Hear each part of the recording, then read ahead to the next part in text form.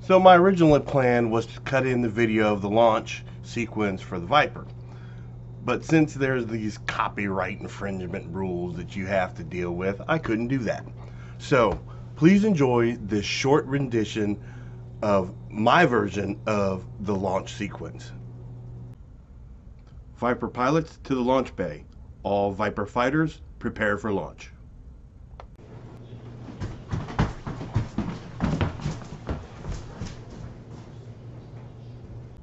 Transferring launch control to Viper fighters. Launch when ready.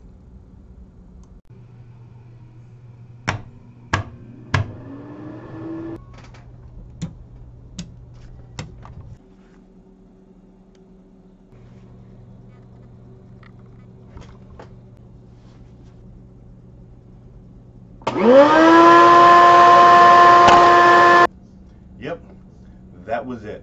That launch sequence made me want to become a Viper pilot every week. I didn't design the helmet itself. I went to Thingiverse, a great place to check out 3D designs by other people. This particular helmet was designed by Colonius in June of 2017.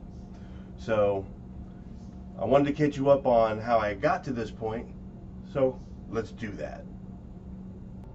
Once you have your project downloaded to your account on Thingiverse, you can either print it yourself on your own 3D printer, or you can send it to Thingiverse or Print a Thing and have them print it for you. The model arrived with each piece marked with a piece of blue tape indicating its position on the 3D map. Using the 3D map, I worked from the bottom up in concentric circles to complete the model.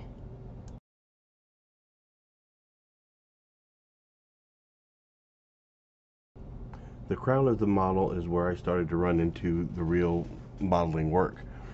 Whether it was through the heating and swelling of the plastic during the printing process, or my lack of getting the parts exactly right in the gluing process, the crown did not come together completely.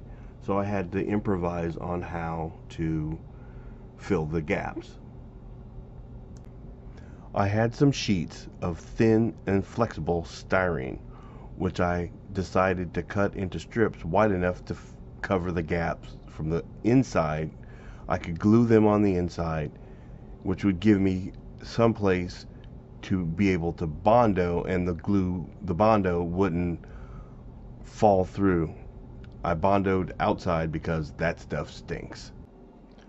I used the Bondo body repair kit to fill in the gap, which is a two-part hardener kit that you mix together with the paste and the hardening drops.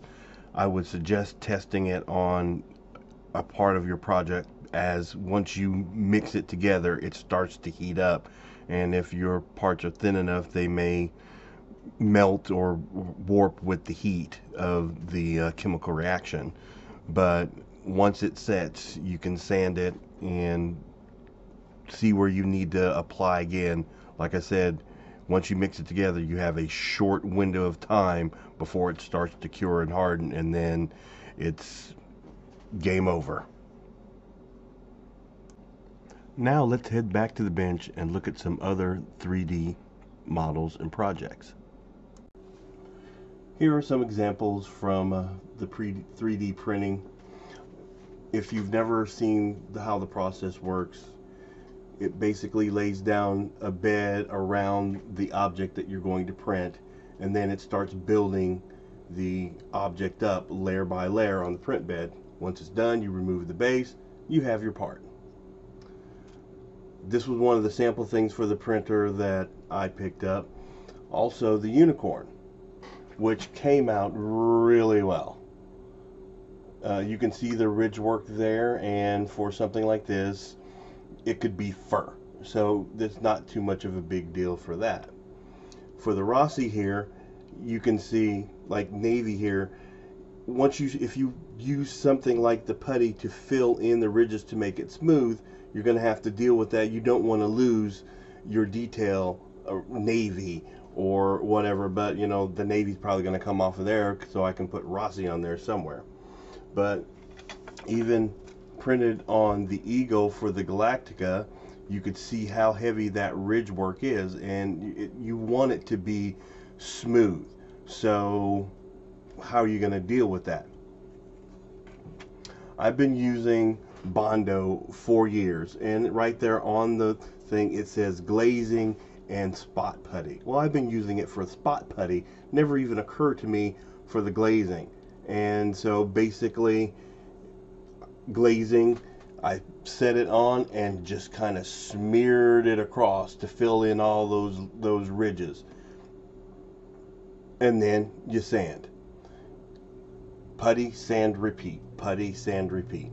So that's where I'm at now.